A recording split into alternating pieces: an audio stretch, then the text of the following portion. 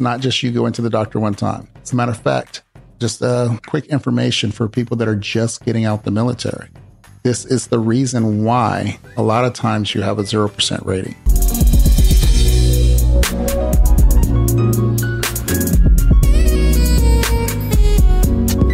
All right, what's going on, everybody? All right, so I just want to talk to you just a little bit about your VA disability claim. So I probably start the video like this all the time, but I'm David Davis, the owner and founder of All Veterans Disability Claims. And what I want for you is for you to get the rating that you deserve. That's what we work and that's what we fight for. And that's what we stand with veterans on, is getting the rating that you deserve. It's not about getting the rating that you don't deserve. And I will tell you, if it's something that you should not file at this time, I'm going to let you know. All right. And so will the coaches that work with me. So what that means is when it comes to your VA disability claim, you have to be involved. You have to get an understanding of what it is and why it is that you need to file that claim, right? When people come to work with us, typically they have something in their mind of what they want to file, and that's a good thing. Sometimes it's not the best claim for them. Sometimes it's not going to be the best strategy for you. Sometimes it is going to be the best strategy, and it's going to be the only thing that you probably could go towards, and based off of your situation. But what I will tell you is to have an open mind. Have an open mind when you're talking to a coach that's been doing this for a little while. I'm not saying that you don't understand and you don't know, because I have talked to a lot of people that have a good understanding and knowledge of this process. And that is great, right? I wish I was in that situation when I first got out the military. Then I wouldn't have to go through a lot of the hardships. But then if I didn't go through the hardships, I probably wouldn't have started this company. So it's one of those catches that it's a good thing for you. It's a good thing for me, to where if the being that I went through the hardships that I went through, it makes it so that I'm able and willing to give you information, able and willing to walk you through this process if need be, able and willing to put all this free information out here on YouTube. With that said, please do your due diligence. You need to understand what's in your VA and your medical records. You need to understand what's in your medical records prior to you coming in the military, right? Well, you need to understand what was in your MEPS, which your doctor write down at MEPS, right? You need to get that information so that when you file your claim, you have a clear understanding. As a matter of fact, if you had an injury prior to you coming in the military, just look at it as the VA probably already knows about it, right? They may or may not, whatever the situation is. Don't look at something like you need to hide it or whatever. Look at it as, hey, this was a situation. You still have another situation that took place, and now you're dealing with whatever you have now. Okay. I'll probably talk a little bit more about that in a little bit, because I probably am speaking in code to an extent, but I'm just riffing right now, basically. But when you're looking at your VA disability claim, you need to file the claim the right way. And it starts by you doing some research, not someone else doing research and bringing information to you. As a matter of fact, when you file your claim, and what I tell everybody is have all of the medical documentation, all of the statements, if you need one, in place, and pick out the information of your VA or your medical records that you need to support your claim, meaning that you don't need to put every single piece of thing in from your medical records showing that you have this and this. As a matter of fact, most claims and most ratings, most veterans that are getting out the military nowadays, in their records, there's going to be a problem list. And that problem list is going to say everything that you went to the doctor for, and they're going to say everything that's considered to be chronic. Chronic is key when you're filing a claim, right? Especially if it's in your if it's in your medical records from the military. If it says chronic next to it, that means that it's not something that's acute, which means that it happened. Like if I get a code, that code is going to be here today and may be gone tomorrow. If I hurt my knee, was it something that just happened and hurt for a little bit and now it's gone and I don't have to get any kind of treatment for it again? Or is it something that I constantly go into the doctor for? I've had profiles for it. They've done x-rays. They've seen some kind of injury in there. They've given me a diagnosis. That is the difference between the chronic, and that's based off of my interpretation. Obviously, that's not medical jargon or whatever, but chronic is something that's lasting longer than right now, right? I believe it's considered to be 6 months. right? So acute is an illness that generally develops suddenly and lasts a short time, often only a few days or a week or so, or weeks. Chronic conditions develop slowly and may worsen over an extended period of time, months to years, right? So that means that you're getting continuous treatment for it.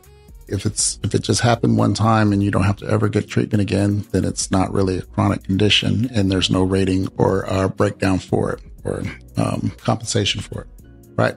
Just keep that in mind when you're looking at these different claims that you want to file.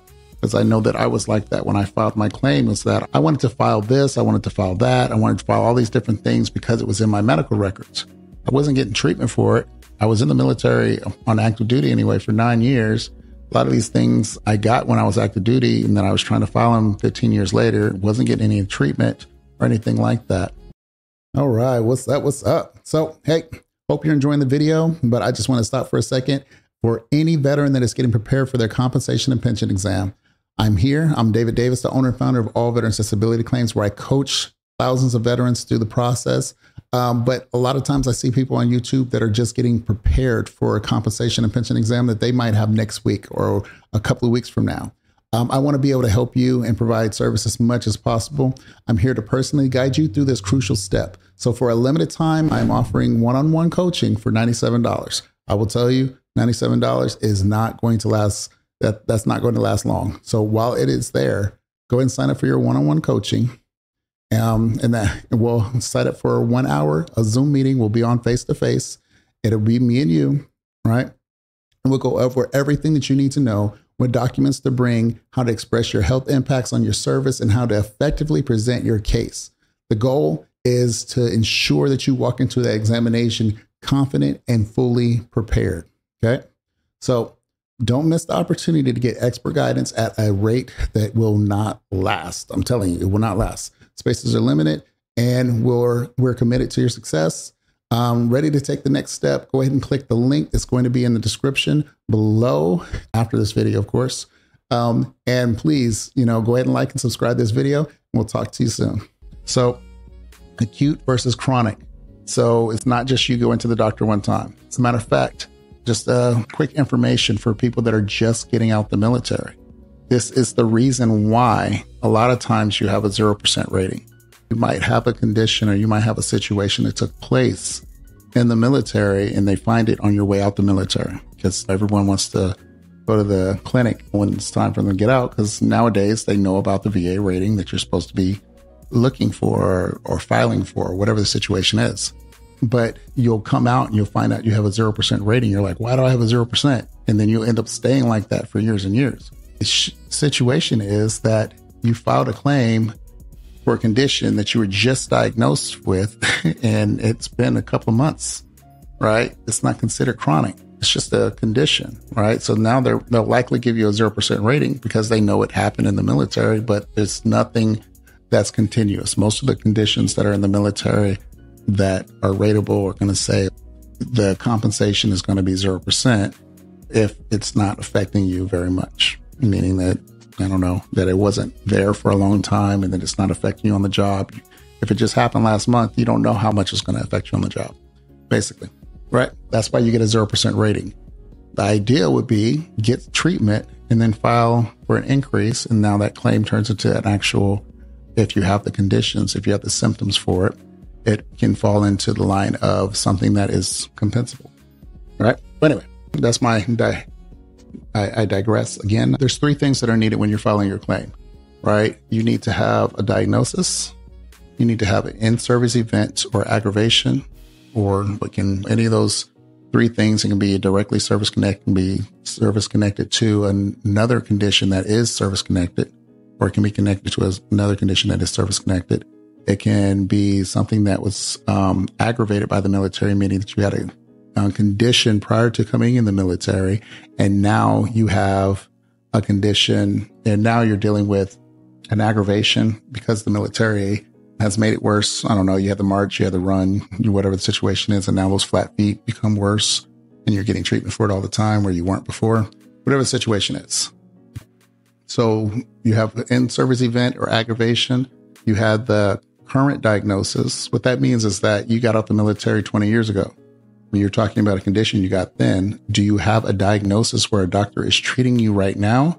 Or was it just something that happened in the military and you haven't had any issue with it since you got out? That's what they're looking for. A current diagnosis and service event. Current diagnosis and service event. Sometimes just that right there can be confusing because sometimes we can go to a C&P exam and they'll be like, okay, yeah, you do have that. It's been 20 years, but I see it. That's because that examiner can also diagnose you. If they can talk to you and find out and examine you to an extent and find out if you have something and it's obvious, they're going to diagnose you. Not all of them do that, but they can. So now you have a current diagnosis and you have an in-service event. Okay.